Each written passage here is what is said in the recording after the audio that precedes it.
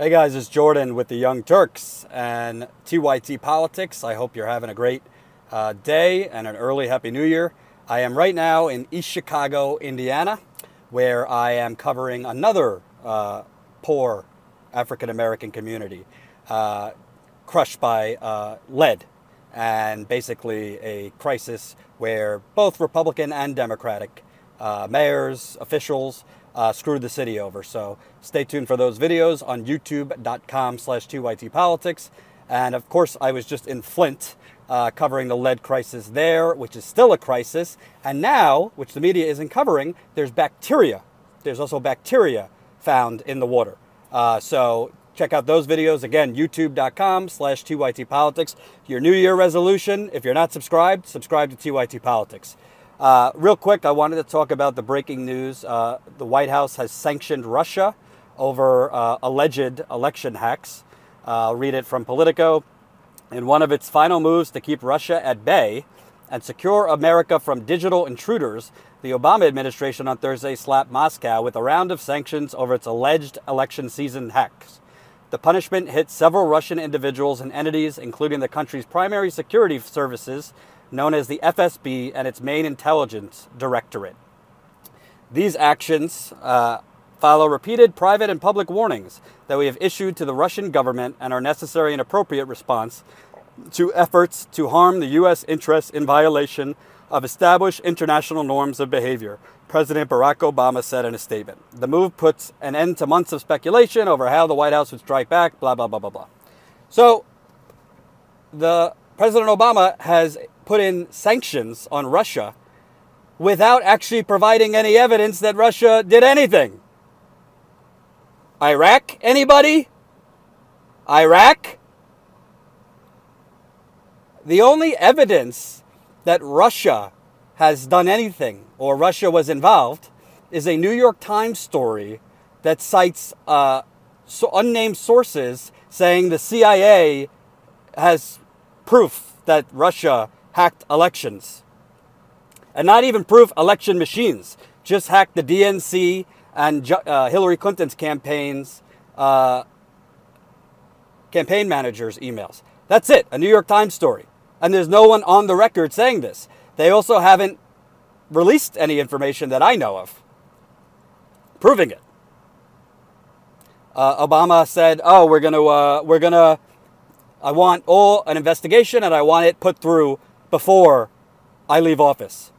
So, as far as I know, there's been nothing found that definitively shows Russia did hack the DNC, did hack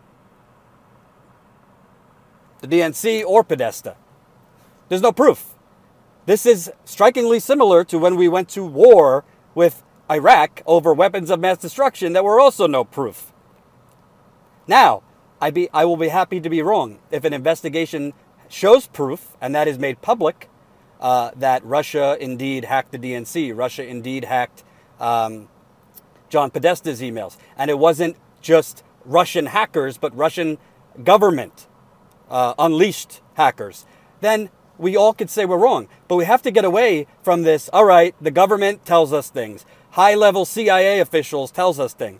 We then, in the media, as Pez dispensers, send it out as fact without actually investigating. There has been no documented proof that the Russian government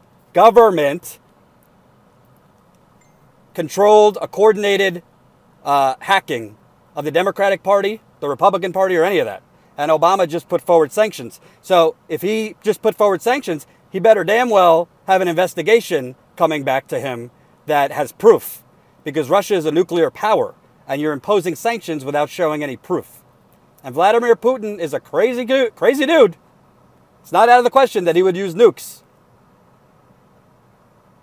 I don't know, other than trying to distract progressives and the country with the fact that they just ran the worst establishment Democrat candidate probably in the history of elections in America.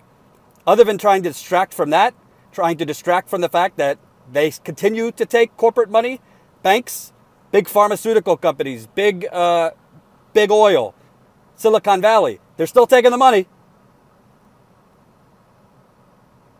They don't want you to talk about that. They want to talk about Russia. Russia, Russia, Russia. Well, where I come from as a journalist, I don't just take the government's word for anything. I think the default setting as a journalist should be, I think the government is lying to me. Show me proof. So, listen, if President Obama on his way out wants to start a war with Russia, that's what you're doing. Now, don't get me wrong, Russia's not an innocent flower. Russia has tried to hack other governments for years.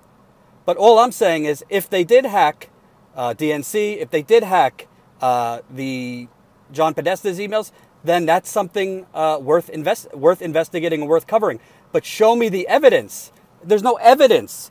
They're just imposing sanctions, but they're not providing what evidence they have that Russia definitely did this. Quote, Russia's cyber activities were intended to influence the election, erode faith in U.S. democratic institutions, sow doubt about the integrity of our electoral process, and undermine confidence in the institutions of the U.S. government, read a statement. These actions are unacceptable and not be tolerated. Well, what actions? Where is the proof? Where is the hard data? Where's the smoking gun? Or are we just going to assume because U.S. intelligence tells us that there's weapons of mass destruction and there's going to be a mushroom cloud if we don't go to Iraq? Do these people not learn anything? If Putin and the Russian government hacked the DNC, the RNC, whatever, yes, that's worthy of coverage and we should cover it. But until you have proof of that, you should not be imposing sanctions. And how about, instead of the NBC and the New York Times reporting as fact that Russia hacked based on unnamed officials, how about you demand evidence or you find the evidence yourself? You know, what they used to call journalism in America.